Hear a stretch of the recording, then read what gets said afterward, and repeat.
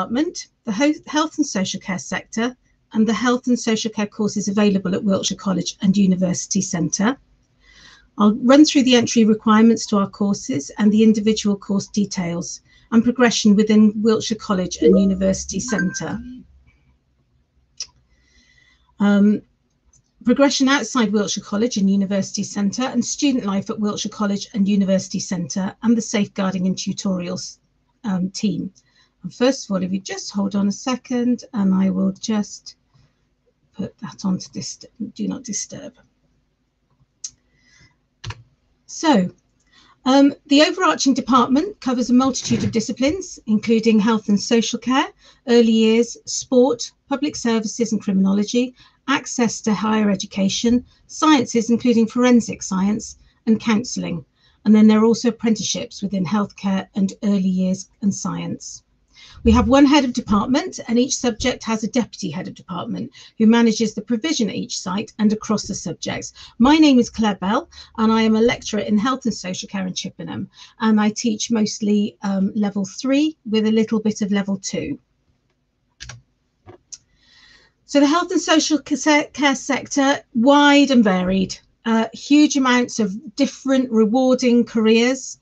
The healthcare, treatment, prevention, management of health and medical conditions, and social care is supporting people with their non-clinical needs.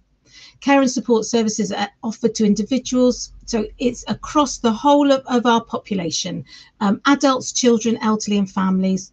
Everybody, usually throughout their life, we will all come in contact with health and social care. There's an important overlap between health and social care, and lots of different organisations and professionals working together. The services can be offered in hospitals, healthcare centres, nursing home, foster care. There's a huge range of occupations and settings for those occupations. Examples of the professions that you could go into would be nursing, social working, counsellor, paramedic, care workers, youth workers, occupational therapists, speech and language therapists, among so many others. There are over 90 career paths just in the NHS alone. That's not even looking at social care. So there's all sorts of disciplines that you could go into with health and social care. Opens lots of doors, doesn't close very many. So the courses, oh, okay, hi Courtney. Right, okay, I don't quite know what to do about that. I am recording it, so hopefully I'll be able to put that somewhere. If you want to ask me questions, then do so, Courtney. I see you keep dropping out, actually, Courtney. I don't know whether there's something to do with the Wi-Fi. Okay. Let me just type a message.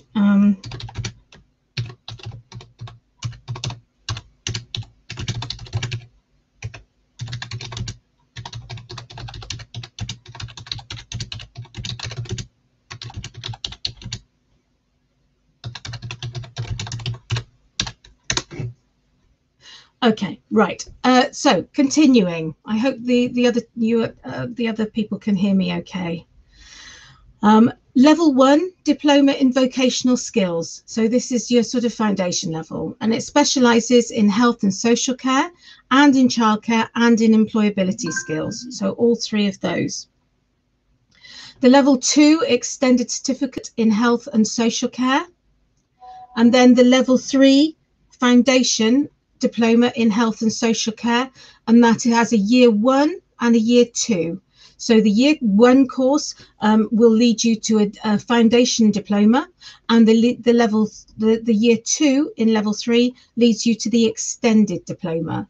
And the year 2 is where all the UCAS points sit, and that's your entry to university if you want to go. Then beyond that, we have an HNC and HND in social and community work. That is level 4 and level 5, and that is taught in Trowbridge. And there is a BA Honours in social work, which is also taught at Trowbridge. Okay. So looking at the entry requirements, level 1, we're looking at 4 GCSEs at grade 2, that's an old grade E, including English and maths. For a level 2, we're looking at 4 GCSEs at grade 3, which would be a D, including English and maths. All students can progress from the level 1 courses. And then the level 3, we're looking for 4 GCSEs at grade 4, which would be C in the old grades, including English and maths. If you haven't quite achieved the maths for level 3, as long as you have the English, then maths can be retaken alongside the qualification. And students wishing to progress from level 2, you can just progress from level 2. So if you progress from level 2, you must be working at merit level and have passed your English. All students on level 2 and level 3 will need to complete a DBS clearance, which will enable you to complete work placement. There is mandatory work placement on both level 2 and level 3 courses. Okay. So looking at level 1, the BTEC level 1 introductory diploma in vocational studies. So this is designed around practical skills and tasks, and it supports students to demonstrate what skills they have. So it's more practical, not so much big assignments to give in.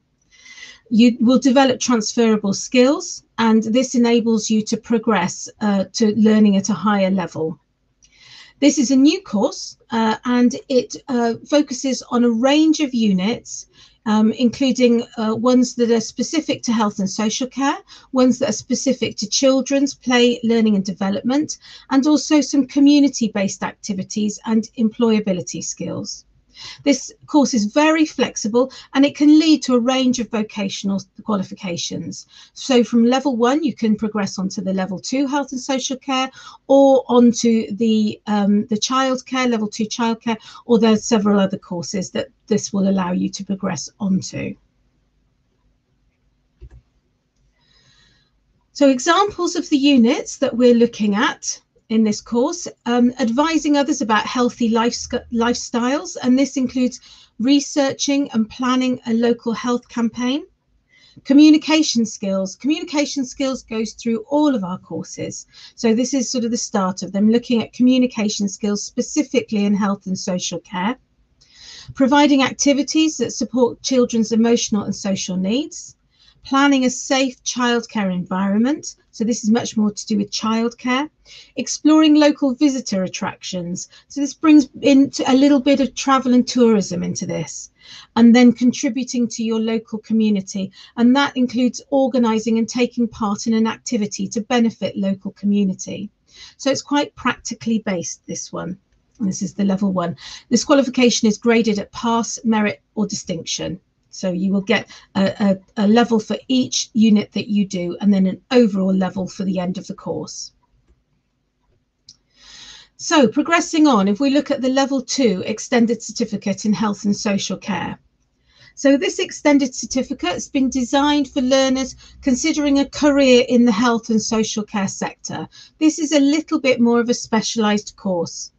Or if you're looking at a career where knowledge of health and social care will be of use.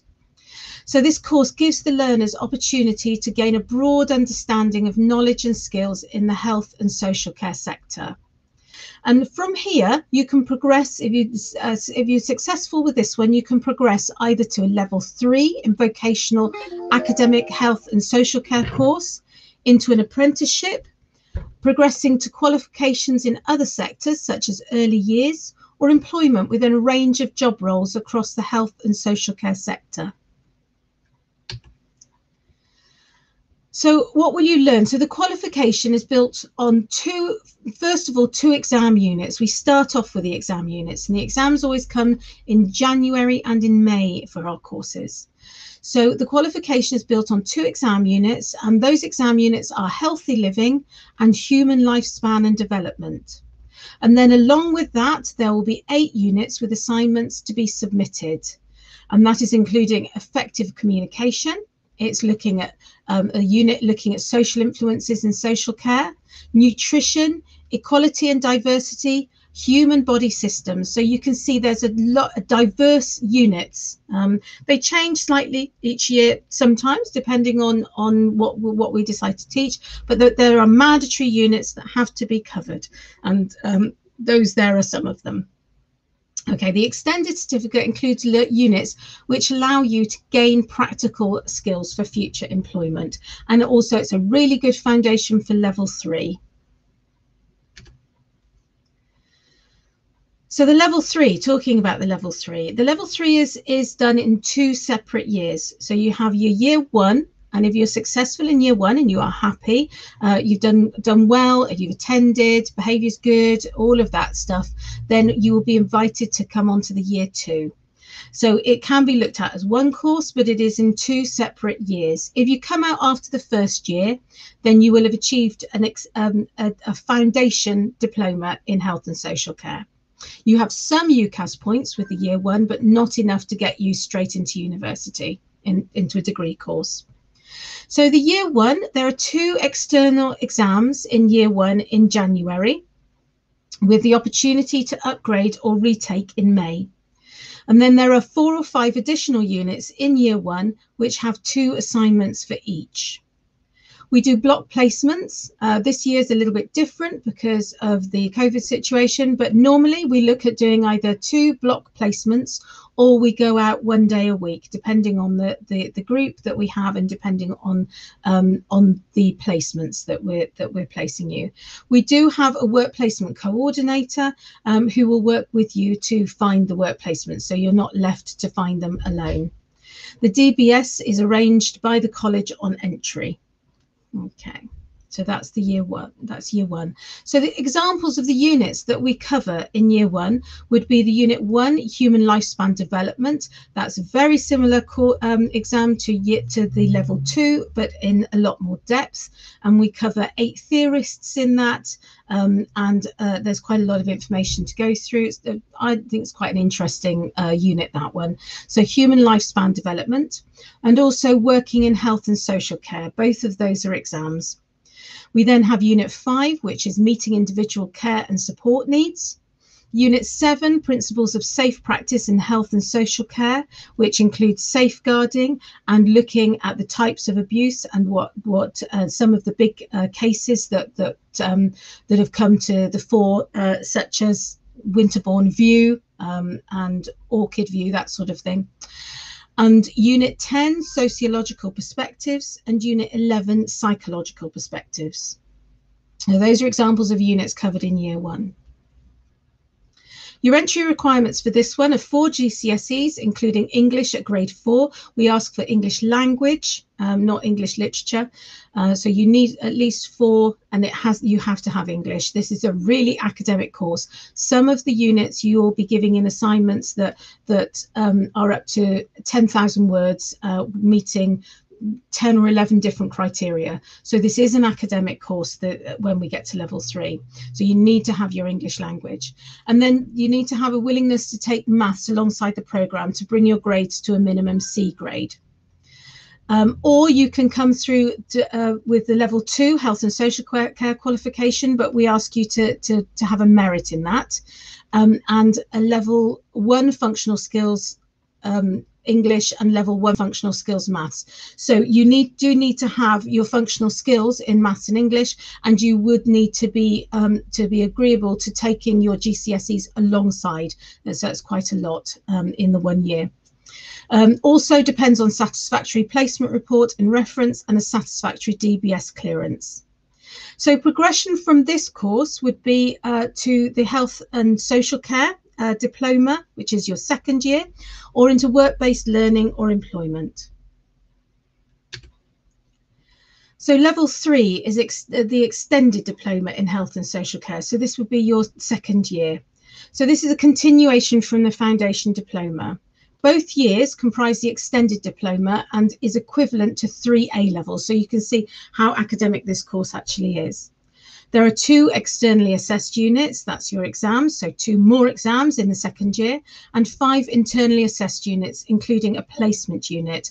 There are 100 hours of mandatory placement for this course.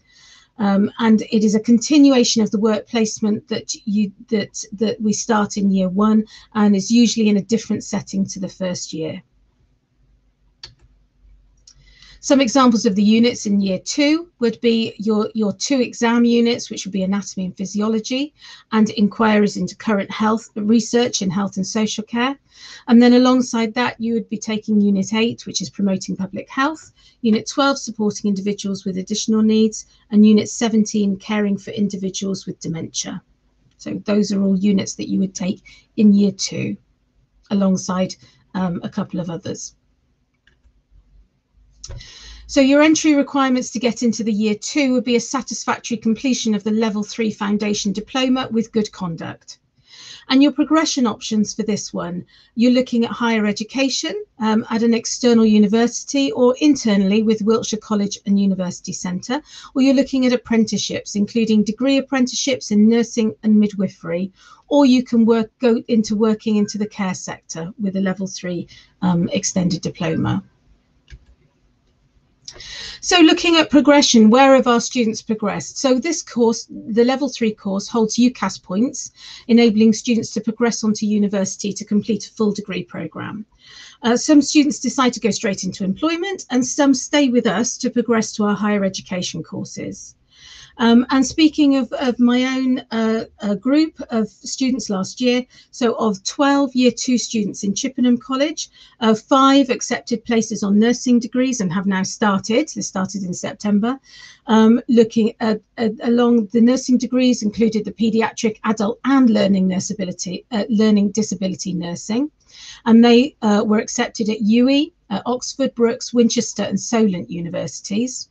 There were other places that were offered that they turned down because they preferred other courses. And those offering places included Oxford Brookes, Wiltshire College and University Centre, South Wales, Winchester and Bath Spa. And those included social work, paramedic science, psychology and education. So all year 2 students last year either received a job offer or a university place offer. And most of those came a lot much sooner than the summer, so they were all set up early on. Excuse me. Our courses are well thought of in universities because they have the work placement element in there that you can evidence. So the universities are liking this course. So students have successfully progressed to study the following at university from this course. So nursing, as I said, including paediatric nursing, adult nursing and learning disability nursing, midwifery, criminology, law, paramedic sciences, psychology and education and social work. So all of those from the last 2 years, these are students that I've taught that have gone into these different areas. So there's quite a diverse progression. So progression at Wiltshire College and University Centre, we do have a university course which is in social work. So it's a BA Honours. And social workers perform a key role in providing the right support at the right time to individuals, families and groups. This degree will provide you with the knowledge, skills and values to enable you to make a real difference to people's lives. So this course is in 3 years and all the modules are compulsory. The first year of the course is college-based and it's taught over a maximum of 3 days in the college. Year 2 and 3 of the course is a mix of college-based learning and practice placement. So you'll do a lot of placement. To get onto this course, you need 3 A-levels at grade C or above, or you can go straight from the level 3 extended diploma with grades MMM, so merits across the board, which is the equivalent of 96 UCAS tariff points. You also will need sufficient relevant experience of paid or voluntary work with vulnerable people. This experience should be sufficient to enable you to clearly demonstrate your commitment, motivation and understanding of social work knowledge, skills and values. There are also the Higher National Certificate and the Higher National Diploma in Social and Community Work, which is also taken at Trowbridge. And these are higher education courses and they're designed for students who are working in health and social care settings. The HNC, which will be a level 4, equivalent to the level 4, is the equivalent of the first year of the degree, and the HND is equivalent to the second year of the degree. And these qualifications are recognised internationally, and completion allows you to progress into senior employment roles or onto further study, such as a nursing or education degree. They also allow you to progress onto the social work degree or the health and social sciences degree, which are also delivered at Wiltshire College and the University Centre in partnership with Oxford Brookes University. So there's lots of routes to progression. So student life at Wiltshire College and University Centre. So we have a student common room, we have cafeterias and higher education study areas. We have a student life programme, including a tutorial. We do trips and visits, including overseas trips and in this country as well. All of this is on hold this year, sadly, because of COVID, but hopefully we will get back to this next year. We have maths and English that is taught within the college, so it will be part of your programme if you haven't passed your maths and English GCSE. Dedicated staff team on hand to help.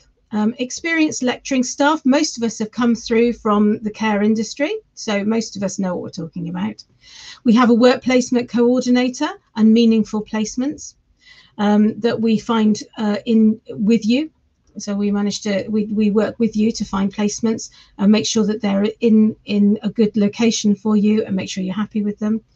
You can make new friends with similar interests and career goals, and we give you career advice throughout your course, even if you change your mind. So we will give you career advice. There is a lot of support for you out there. There's a couple of pictures of our students writing. This is one of the activities that we do, which is writing postcards to vulnerable people, especially care homes, especially at this time of COVID, to keep in contact with people when we're not able to go and visit and go out to care homes. We have a dedicated safeguarding and tutorial team. So when you come to us, you'll be allocated a dedicated personal tutor, and they will support you throughout your college journey. They'll motivate you, they'll monitor your progress and your attendance. They'll offer pastoral support and guidance, and they can refer to other specialist support that we have within the college if needed. So you'll attend a group tutorial each week, which is run by your tutor and will include group and one-to-one sessions. And the group tutorials will cover a wide range of subjects, including career planning, staying safe, and preparation for higher education or the world of work. You will also have a one-to-one, enabling you and your tutor to discuss any concerns you may have and to enable tutors to help you achieve your full potential. And we work closely with the tutorial and the safeguarding team to support you. So you will also have an opportunity to join our student union, and details of how to do this will be included in your weekly tutorials. The union represent student views and arrange events and activities for students to take part in. There's also sports activators, and they arrange a variety of sessions for you to join in with free of charge. We have a gym on campus that's free to join. The activities include archery, Zumba, badminton, gym sessions, dodgeball and football, and at the moment netball is happening. So if there's a sport you'd like to try, then all you need to do is let the student union or sports activator know, and they will put it on for you. So if you have any other questions, please feel free to ask. You can put any questions on chat, and I will answer them, or I will direct you to somebody who can answer them. I will be available this morning for any questions, any emails. I hope that's been useful for you, and I will give you a couple of minutes now in case you have any questions. Thank you very much for listening. I hope that's been helpful.